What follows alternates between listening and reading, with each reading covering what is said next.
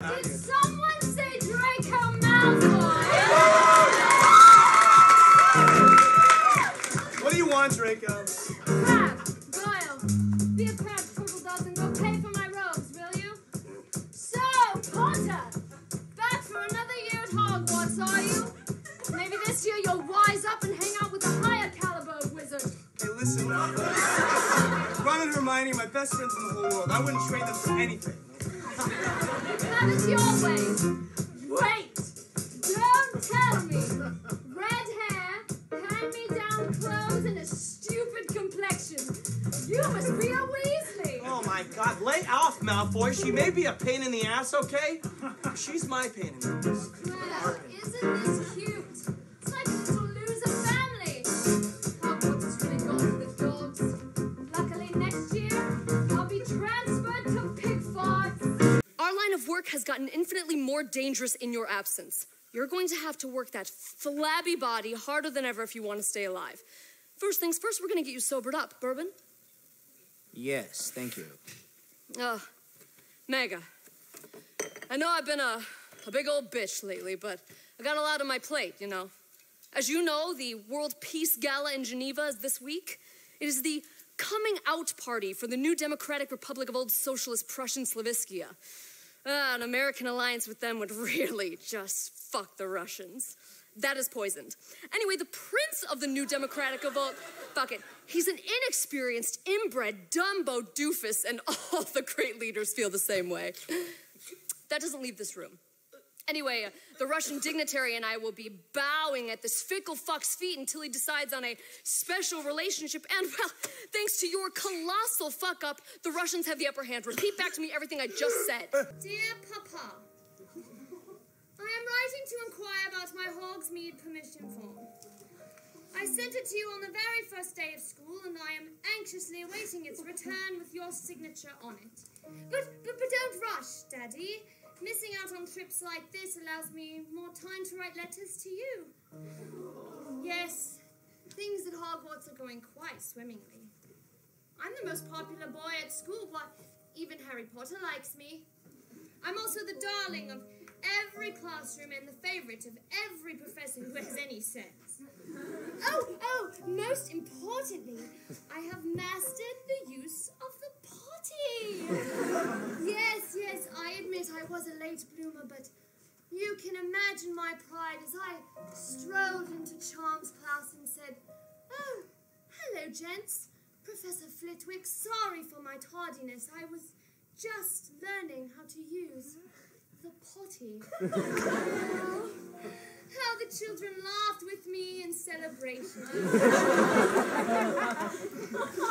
I like making people laugh. I also like the potty. I know you haven't done so all year, but you can feel free to write me anytime. Hugs and butterfly kisses, your Draco. Oh, P.S. Tell Mama to bugger off. No. Not babies or nuts. See, we let those squirrel bastards get fat off nuts while we hang back, watching and waiting. And then, just when Mr. Squirrel thinks he's safe, and he's thinking to himself, "I've had enough nuts for today. Better take the rest home to my family." Don't give him a family. Okay, he's saying, I just got done murdering my family. Ew, I hate him. Yes, time to celebrate their deaths with a nut. Then, before he knows what's happening, we jump out and eat him. Although I haven't figured out yet how to make him dead so we can eat him, but still, pretty good idea, right? I mean, all the successful animals do it. Think about Snarl. See, Oh, no. We do not think about Snarl. We do not want to be like him. No. What? I said no. You know, Jamila, I used to look up to you. Yeah, I thought, oh, man, she's got great clothes. She's got great hair. Man, she's got it together. She's the leader of the tribe. I wanted everything you had, and for you to have nothing. So you didn't look up to me, you envied me? Yeah, that's right. But not anymore. No, because see, now I see what you're really like. You ban everything you can't control, and do you know why? It's because you're a scared little baby. Oh. And do you know what we do to babies in this tribe? Uh-oh, we eat them. Whew. Wow, Dad, you're really in trouble with Mom.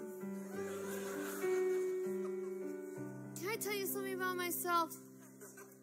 I hate being in trouble. As a kid, that is my #1 fear. You know how many times I thought about just not coming back to the wagon because I didn't want to get in trouble for something? I lost a shoe 2 months ago. I didn't say anything about it. No one asked me, so I've been walking around with one shoe. If someone were to ask me, where's your shoe? I'd say, I don't know. Because at this point, I honestly don't. I mean, I remember where it was when I threw it off the wagon, but it bounced for a little bit, and I kind of put my hand out and pointed at it, but no one said anything, so I just put my hand down and forgot about it, man.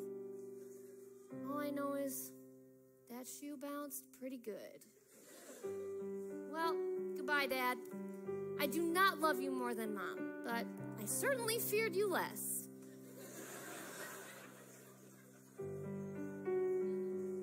Goodbye, Grandpa. Oh, and Dad? Mom may have thrown you off the proverbial wagon, but sometimes when you throw things off the wagon, they bounce back on. Maybe that'll happen to you, Dad. Maybe that'll happen to you. Why did I come back here? To, drink? Back to Hatchetfield. I spent the first 18 years of my life trying to get out of this place. Should have just stayed in Guatemala. I mean, yeah, they've got volcanoes and cootamundis everywhere, but at least... What's a cootamundi? Oh, it's like a little raccoon thing. Yeah, they get into shit. People hate them. But at least they don't sing and dance. So is that what drove you back to Hatchetfield? Cootamundis? Up in your shit? No. It was my sister, Jane. She was the good one. Yeah, she had this Lisa Frank binder when she was little where she mapped out her entire life, and I swear to God, she stuck to it. Bullet point by bullet point. It was like job, husband, house, kids. And, you know, when one sister's so on top of her game, it kind of demands that the other one be a total fuck-up, right? What is yin without yang? That's what I'm saying. Yeah, man, she was off doing life, and I was doing something else. Backpacking, mostly. And she would call me and, you know, invite me home for the big events, you know, like weddings, baby showers. And I'd always say, oh, sorry, I'll catch the next one. But, then when I got the invitation to her funeral, I was like, oh, there won't be a next one. Oh. I'm sorry. Hey, you didn't crash into her car. Anyway, it's weird growing up in someone else's shadow, because then when they're gone, the light shines on your life for the first time, and it does not look good. So there I was, 30, with no roots anywhere except Hatchetfield. So I thought, well, I'm gonna make something of myself, you know, do something my sister would be proud of, enroll in community college, study botany. I'm gonna start a pot farm. Oh. Did your sister smoke a lot of pot? No, but weed's the future. It's gonna be legal nationwide soon, bet you any money. Not that it matters anymore. Man, my whole life, my one goal was to avoid dying in Hatchetfield, and here we are. Hey, it could be worse. You could be dying in Clivesdale. Fuck Clivesdale. Fuck him. Oh, hey, what are you doing, man? Just go. Let go of it. Stop it. Okay. You know what? Why don't you just go on ahead without me this time? Well, I'm feeling a bit like a wet blanket nowadays. Hey, mírame. Oh! No, escúchame! You are the toughest son of a bitch I ever met in my life. Do you remember when we met at my quinceañera. And you saved me from those killer robots who tried to string me up like a piñata and smash me open so they could eat my guts. I destroyed them. That was tough.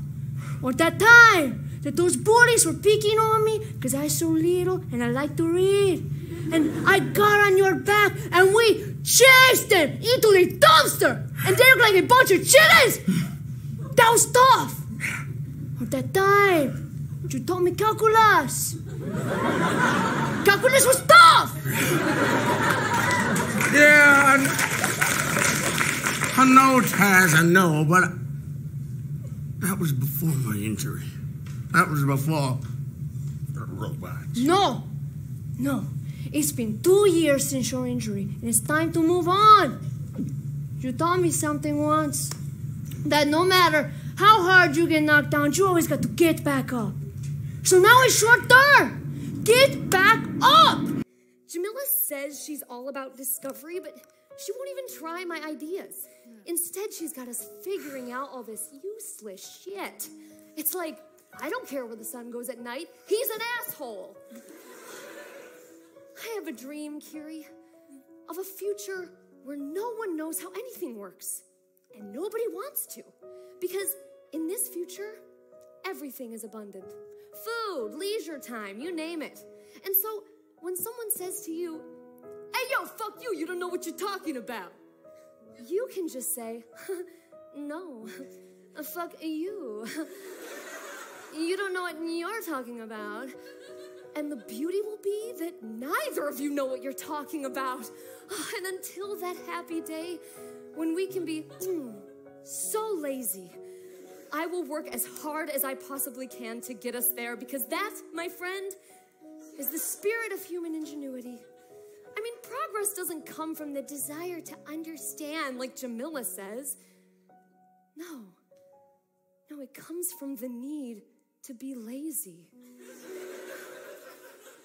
Yep, that's my dream. All right, everybody. It's payback time. Wait, Scrags. What is happening? It's like my brain is activated. Esther? Uh-oh. Here come the neurons. Here we go! As I first mentioned in the bar, before anyone else, I might add, I knew from the moment Gwen produced that fake knife that we were dealing with a copycat criminal. If my addled brain serves me correctly, which it always does, the demonic apostle from our youth prided himself on using real sacrificial relics of the occult. He would have never used a prop knife in lieu of a real one, not to mention the cheap quality and clear watermark made in China on the handle of the instrument was a dead giveaway that these were produced and distributed en masse from some global shipping company. But that could have been a red herring, right? Wrong. Because simultaneously, we found our second clue. The Solid Squad tank top from the gym. It was soaked with the culprit's sweat, and judging from the lifting bench under which it was crammed, the wearer had recently been working out. Specifically the biceps, no more than 60 pounds, judging from the weight they left on the machine. Very curious. Seems like our culprit's a lot weaker than we've been led to believe, which leads me to our suspects. The staff of the Mayberry Gardens Motel and Spa. Now, the old valet Marvin couldn't have done it. He's behind in his dialysis. Without healthy kidneys, wouldn't have the energy to lift weights. He's not attempting to hide behind strength. Now, Cole the bellhop wouldn't have been able to keep his fat trap closed if he was the killer, so for a while I thought all signs pointed to Camille. The motive was clear. Maybe she was trying to scare people away so she foreclosed on the property, declared Chapter 7 bankruptcy. She's behind her mortgage payments! Not to mention, she misidentified the shape of the blood symbol and type of blood used in the sauna. Furthermore, I could absolutely see her snatching Keith away from Gwen after that full-blown flirt fest they've been putting on. You bitch! Esther, we're gonna have to wrap this up because I'm almost out of battery. Oh my God, you guys are freaking jinking all over the place here.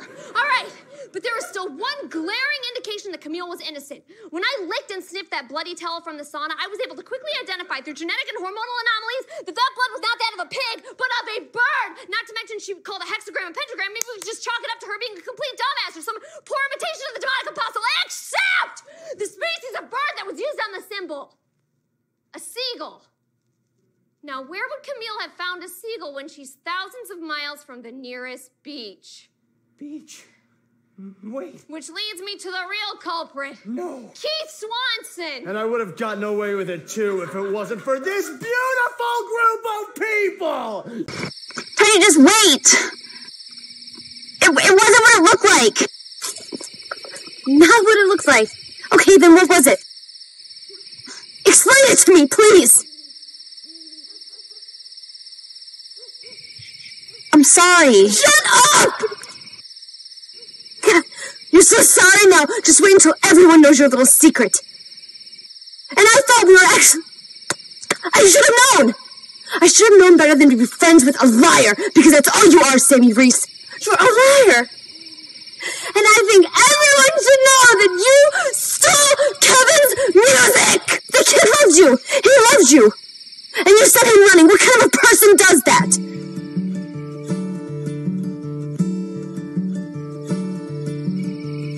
Right here! Right here in this driveway. Oh, hi, I'm Kevin Bushwell. Bam! I get hit by a car, now it's over for me. And you did it! I don't think we should be feeding that ox any of that grass, because it's been making me real sick when I eat it. Oops. You ate all of our grass reserve? I don't know. You just said that you did. Why would you do that? I don't know. You better stop saying you don't know. Mom, I'm serious. Don't look too deep here for a reason why I do anything, because I don't know. I mean, asking me, a 7-year-old child, why I ate all that grass, it's like asking me why I throw the supplies off the back of the wagon when I'm bored. Is it to watch how stuff bounces? I mean, I can't say for sure because I don't know, but, you know, I'm a kid. I basically know nothing. I'm experiencing a lot of things for the first time, and I have to figure them out through trial and error. I'm putting them in my mouth.